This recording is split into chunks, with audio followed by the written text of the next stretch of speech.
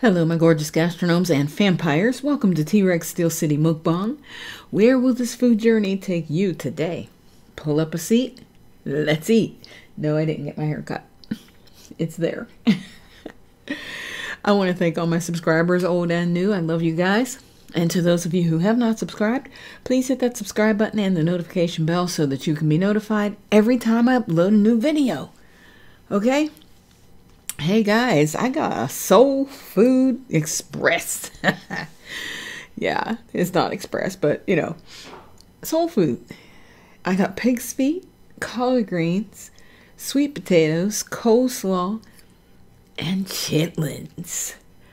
Yeah, I said chitlins, and they're steaming hot. I cooked them in vinegar, so I'm not adding any more vinegar. But I am definitely going to put that Pete's on it. Yes, I am. Chitlins. This is my thumbnail, okay? In case you want to know. This is my thumbnail.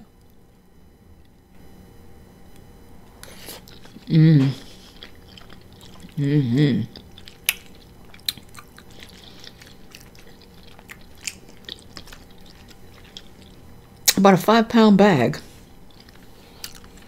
And barely had enough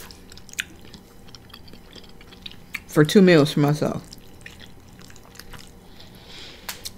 That's insane.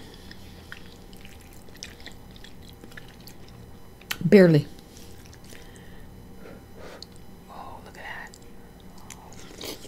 that.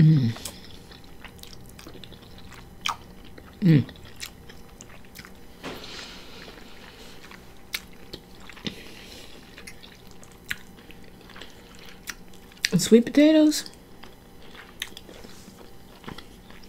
These are those little yam patties, frozen ones. I love those things so much. Like, you don't ever have to give me a fresh sweet potato. Number one, they're too hard to peel and cut. Because on my last nerve. And number two, to me, they just don't taste like these. I love these little frozen patties. I got them from Walmart. This brand is called Picked Fresh. But not picked like P-I-C-K. I think it's P-I... I think it's P-I-C-T. I think that's how they spell it.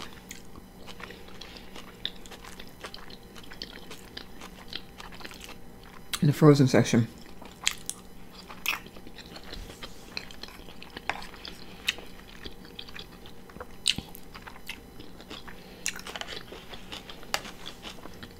So, I'm gonna get a drink before I pick up my pig feet.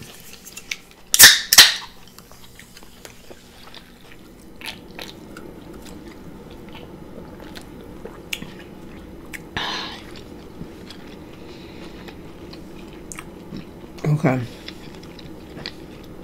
Couple stories. Current events. One of them happened right here in Pittsburgh.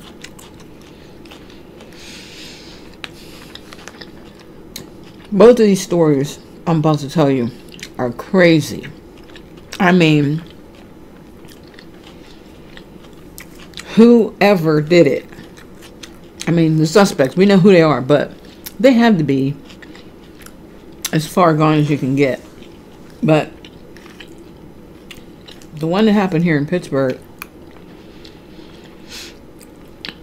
first there was a lady missing.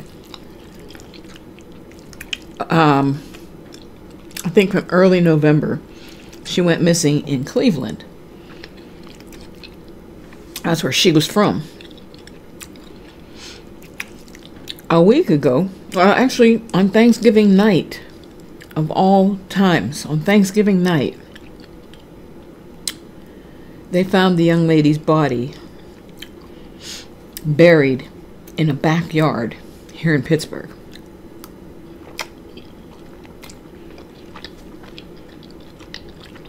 Can you imagine?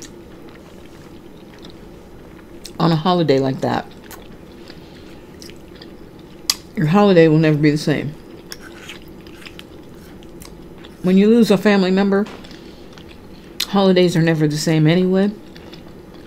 But to lose one on a holiday, I think makes it 10 times worse. Really. But her boyfriend is in custody because here's the crazy part. Here's how crazy he is. He shot this lady in Cleveland. He shot her in Cleveland.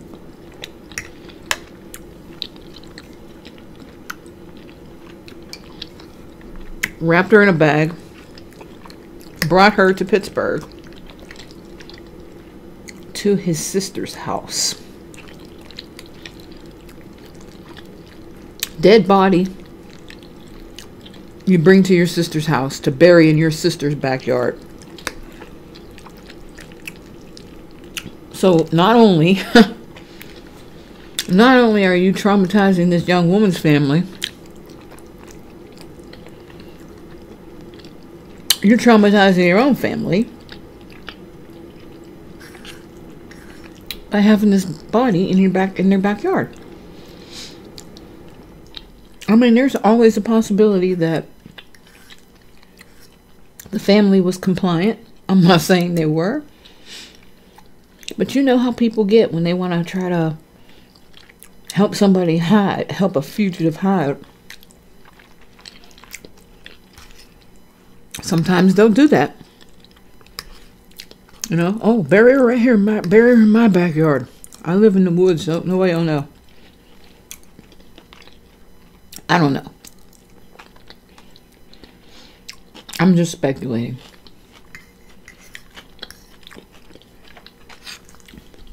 But if your family was not in agreement, you have now scarred them for life.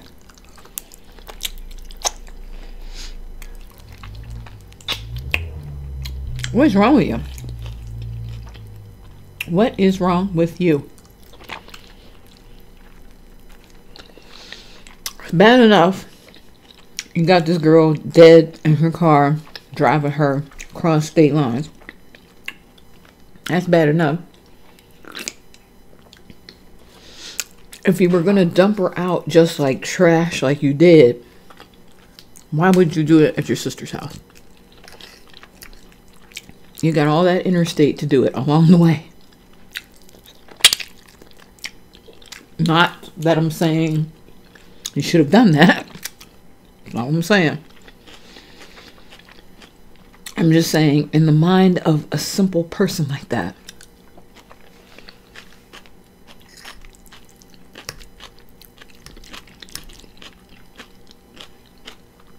don't take her to your sister's house.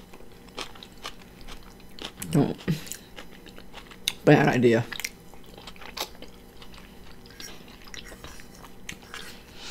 Well, she was buried in the backyard under cement. But it wasn't covered well.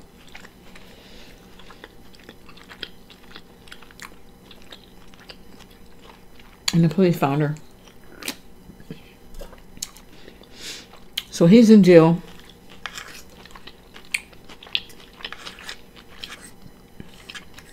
And I think he could possibly get the death penalty because of the mitigating circumstances. I sound like a lawyer now, but yeah. Seriously. You committed a crime in another state, carried the body to another state. We'll see how that turns out. The other one, and this is a message to every parent. This is about the fool. Former state cop in Virginia catfished a little girl online. He's 28.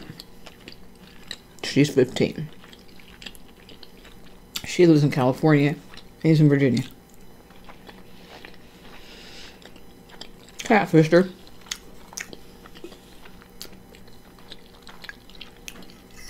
Drove to California to meet her, kidnap her,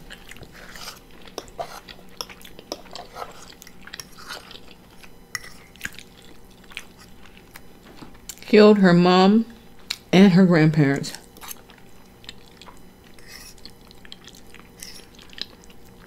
and tried to take her.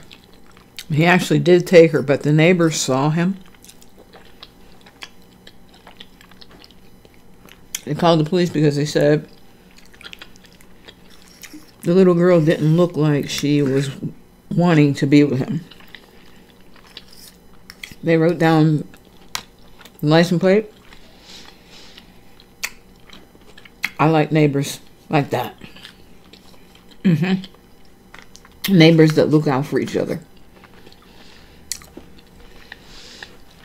They found the guy with the little girl in the car. He had a shootout with the police. And they killed him. And I'm glad. We don't have to waste money on trial for him. He killed 3 people.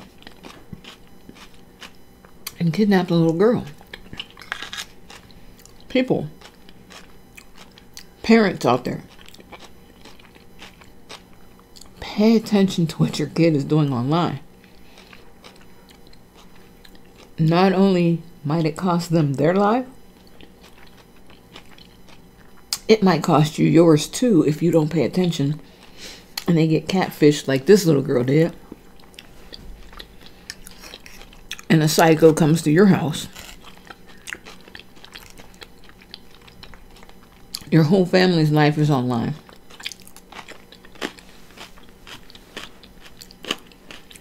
Remember that.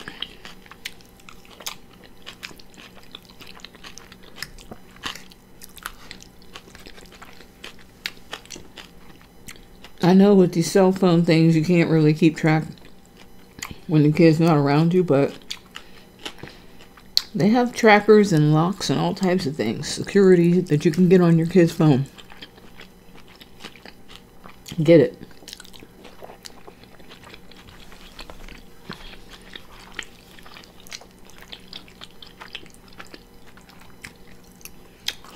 Definitely get it.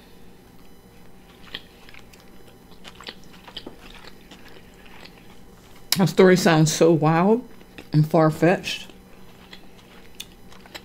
Like, oh, that will never happen. It did.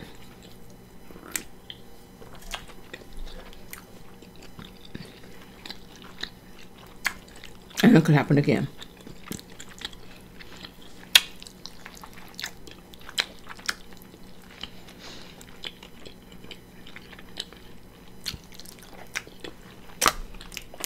Be careful. And even adults out there that are on dating sites and stuff, be careful.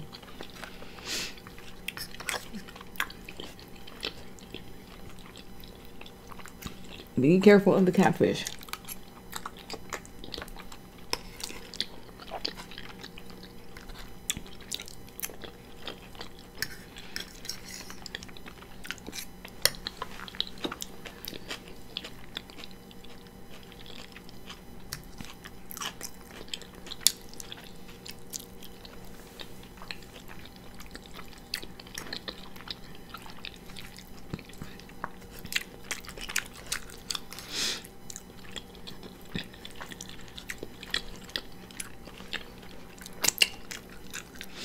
I was really in the mood for chitlins.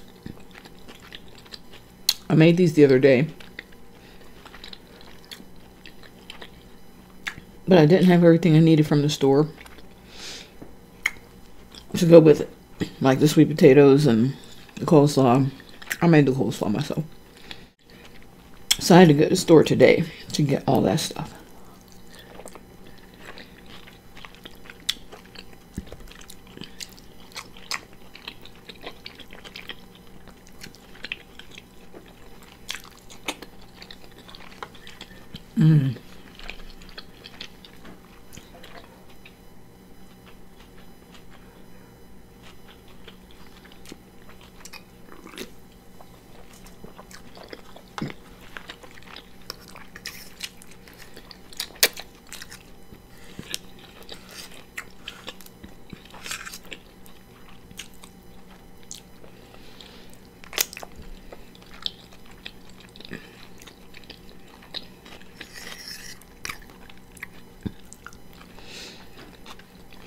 I don't know why my eyes are all watery. The only thing I have is Texas Pete. And it doesn't usually make my eyes water. And actually, it's probably just my sinuses backing up.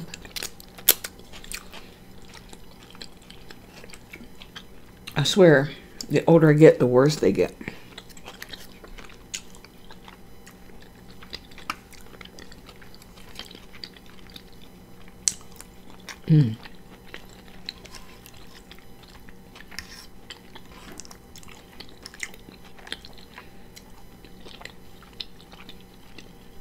This was good.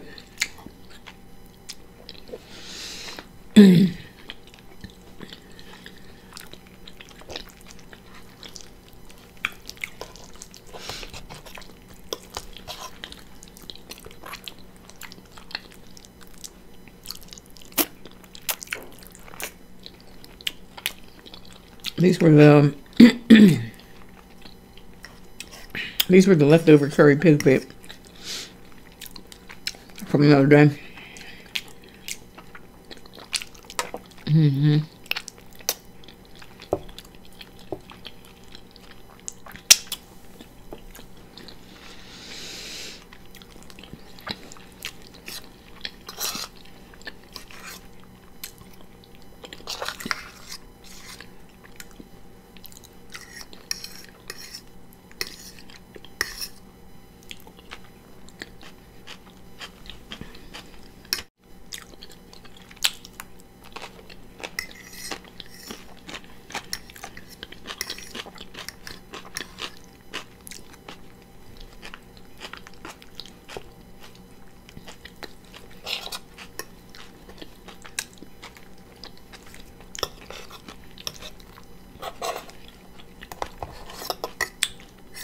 Doing it a little different today.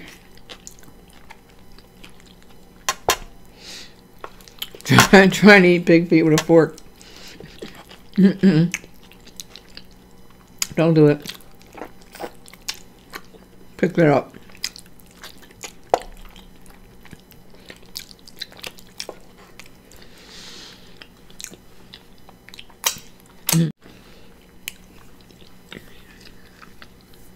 My eye is really watering.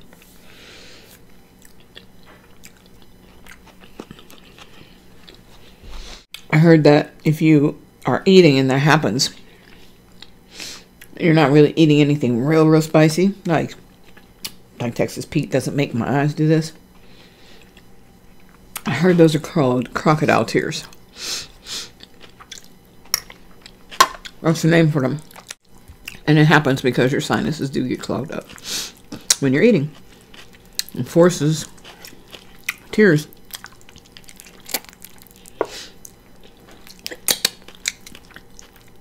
I think that's what it is. I'm WebMD.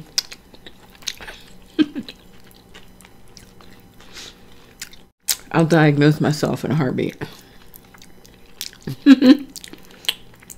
And sometimes it's a paranoid hypochondriac diagnosis. Alright, guys. That's it.